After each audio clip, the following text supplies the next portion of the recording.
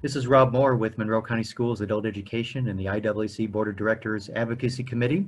Just reminding you that the week of September 20th to 26th is Adult Education and Family Literacy Week. And so here's a tip for you to help advocate for your program. Use your social media to your greatest advantage to reach the people who can make some decisions in your favor, like your legislators. So on your Facebook pages and Twitter, make sure you are following your legislators and send them invitations to follow your page.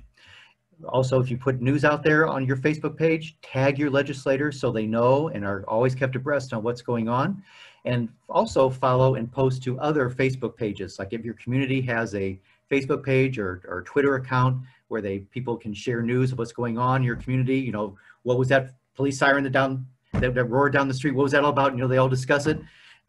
Put your news of your program out there. New classes starting, graduation happening, classes opening, new classes starting. Put that out there. Make sure you tag the right people, your political leaders, your legislators, and they'll know what's going on in your program, and they'll learn about you because no one will educate them about their program but you. You've got to do that.